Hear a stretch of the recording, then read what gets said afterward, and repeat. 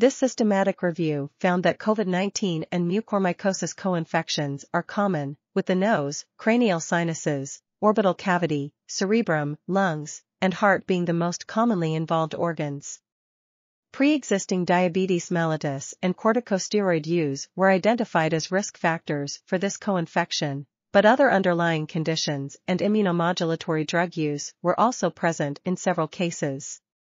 Aspergillus was the most commonly reported microorganism causing further co-infections in patients with concurrent COVID-19 and mucormycosis.